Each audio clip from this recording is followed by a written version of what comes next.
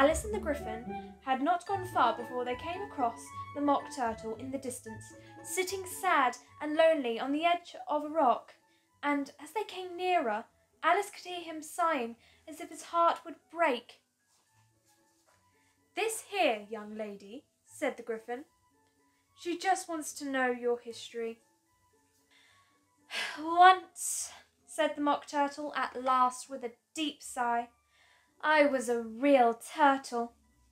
When we were little, we went to school in the sea. The master was an old turtle. We used to call him Tortoise." "Why Tortoise, if he wasn't one?" Alice asked. "Because he taught us," said the Mock Turtle angrily. "Really, you are very dull. We had the best of educations. Reeling and writing, of course, to begin with, and then the different branches of arithmetic: ambition, distraction, uglification, and derision." "I've never heard of uglification," Alice ventured to say. "Well then," the Griffin went on, "if you don't know what to uglify is, you are a simpleton." Alice said, "What else had you learned?" "Well, there was mystery," the Mock Turtle replied, counting the subjects on his flappers. "Mystery, ancient and modern, with seography, then drawling. The drawing master was an old conger eel that used to come once a week. He taught us drawing, stretching, fainting in coils. The classical master taught laughing and grief." "And how many hours a day did you do lessons?" said Alice, in a hurry to change the subject. 10 hours the first day, 9 the next, and so on." "What a curious plan!" exclaimed Alice. "That's the reason they're called lessons," the Griffin remarked, "because they lessen from day to day." "That's enough about lessons," the Griffin interrupted. "Tell her something about the games." The Mock Turtle sighed deeply and drew back one flipper across his eye. "Would you like to see a little of the lobster quadrille?" he said to Alice. "Very much indeed," said Alice. "Let's try the first figure," the Mock Turtle said to the Griffin. "We can do it without lobsters, you know. Which shall sing?" "Oh, you sing," said the Griffin. "I've quite forgotten the words." So they began solemnly dancing round and round Alice, every now and then treading on her toes and waving their forepaws to mark the time, whilst the Mock Turtle sang this, very slowly and very sadly. "Will you walk a little faster?" said a whiting to a snail. "There's a porpoise close behind us, and he's treading on my tail. See how eagerly the lobsters and the turtles all advance. They are waiting on the shingle. Will you come and join the dance? Will you? Won't you? Will you? Won't you? Will you join the dance? Will you? Won't you? Will you? Won't you? Won't you join the dance?" "Now, come, let's hear of some of your adventures," said the Griffin to Alice after the dance. So Alice began telling her adventures, from the time she saw the White Rabbit. After a while, a cry of "The trial's beginning" was heard in the distance. "Come on," cried the Griffin, and taking Alice by the hand, it hurried off. "What trial is it?" Alice panted as she ran, but the Griffin only answered, "Come on," and it ran the faster.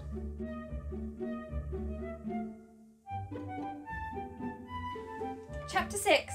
Who Stole the Tarts? The King and Queen of Hearts were seated on their thrones when they arrived, with a great crowd assembled about them, all sorts of birds and beasts, as well as a whole pack of cards. The knave was standing before them, in chains, with a soldier on each side to guard him, and near the king was the White Rabbit, with a trumpet in one hand and a scroll of parchment in the other.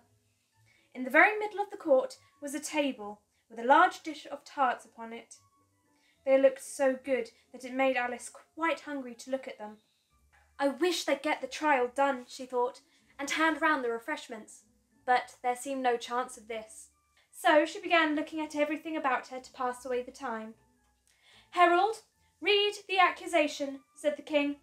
On this, the White Rabbit blew 3 blasts from the trumpet, then unrolled the parchment scroll and read as follows. The Queen of Hearts, she made some tarts all on a summer's day.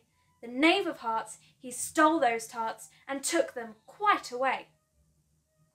Consider your verdict, the king said to the jury. Not yet, not yet, the rabbit hastily interrupted. There's still a great deal to come before that. Call the first witness, said the king. The first witness was the Hatter. He came in with a teacup in one hand and a piece of bread and butter in the other. I beg your pardon, your majesty, he began, but I haven't quite finished my tea when you called for me. Take off your hat, the king said to the Hatter. It isn't mine, said the Hatter. Stolen, the king exclaimed. I keep them to sell, the Hatter added. I'm a hatter. Give your evidence, said the king, and don't be nervous or I'll have you executed on the spot. Just at this moment, Alice felt a very curious sensation, which puzzled her a good deal until she made out what it was. She was beginning to grow larger again. I'm a poor man, your majesty, the Hatter began in a trembling voice. Only the March Hare said, I deny it, said the March Hare. Just take his head off outside, the Queen said to one of the officers. But the Hatter was out of sight before the officer could get to the door. Call the next witness, said the king. Imagine her surprise when the White Rabbit read out at the top of his shrill little voice the name Alice. Here, cried Alice, quite forgetting how large she had grown in the last few minutes. She jumped up in such a hurry that she tipped over the jury box with the edge of her skirt, upsetting all the jurymen onto the heads of the crowd below, and there lay sprawling about, reminding her very much of a globe of goldfish she had accidentally upset the week before. Oh, I beg your pardon, she exclaimed, and began picking them up as quickly as she could. What do you know about this business? The king said. Nothing, said Alice. That's very important, the king said, turning to the jury. They were beginning to write this down on their slates when the White Rabbit interrupted. Unimportant, your majesty means, of course, he said in a very respectful tone. Presently, the king, who had been busy for some time, writing on his notebook, called out, Rule 42. All persons more than a mile high are to leave the court. Everybody looked at Alice. I'm not a mile high, said Alice. You are, said the king. Nearly 2 miles high, added the Queen. Well, I shan't go at any rate, said Alice. Besides, that's not a regular rule. You invented it just now. It's the oldest rule in the book, said the king. Then it ought to be rule number 1, said Alice. The king turned pale and shut his notebook hastily. Consider your verdict, he said to the jury in a low, trembling voice. No, no, said the Queen. Sentence first, verdict after. Stuff and nonsense, said Alice loudly. The idea of having a sentence first. Hold your tongue, said the Queen. I won't, said Alice. Off with her head, the Queen shouted at the top of her voice. Nobody moved. Who cares for you, said Alice. She had grown to her full size by this time. You're nothing but a pack of cards. At this, the whole pack rose up into the air and came flying down upon her. She gave a little scream and tried to beat them off, and found herself lying on the bank with her head in the lap of her sister, who was gently brushing away some dead leaves that had fluttered down from the trees on her face. Oh, I've had such a curious dream, said Alice.